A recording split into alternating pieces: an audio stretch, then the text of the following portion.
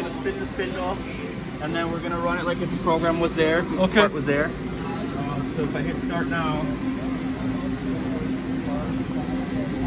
you can see that starts moving. Right. The turret. Okay.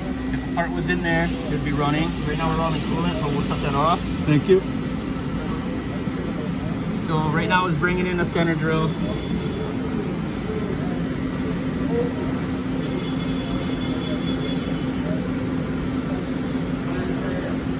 We're drilling the part to bring our quill in.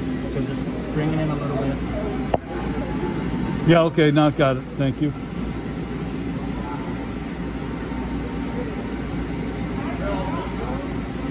So now that it's reached that, it's going to go back and grab the quill, as you can see it. Okay. With the turret itself.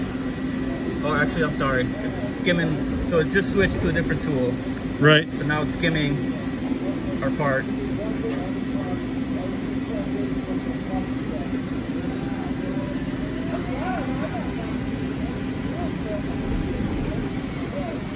now it's bringing that same tool again to kind of drill it once more again. Because we ran that facer. So there's like, not chips, but there's burr on it. Right. Cleaning it up now. Is that with the live milling that we're using?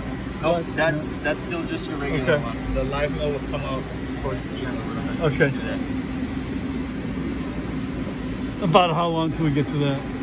I'll stop it after this so you can see how that works. All right. Right now it's going to perfect. go up. You're going to grab the quill. Yeah. And that is at full speed. You can change it. It'll drop it down to about like 10%. Okay. Now we're towing the It's bringing the quill in. Yep. Or the tailstock, yep. Yep. Now it's not going to work because there's obviously no part in there and needs pressure in there to know that it makes the connection. Okay. So it's probably going to air out on me and say that there's no part in there. All right. But it brings it out. Good. The parts in there to push it in. Good. So right there, probably going to air out. So right there, gave me an error saying obviously there's no part. Sure. So I'll bring that back out and then I'll show you the live quick. Thank you.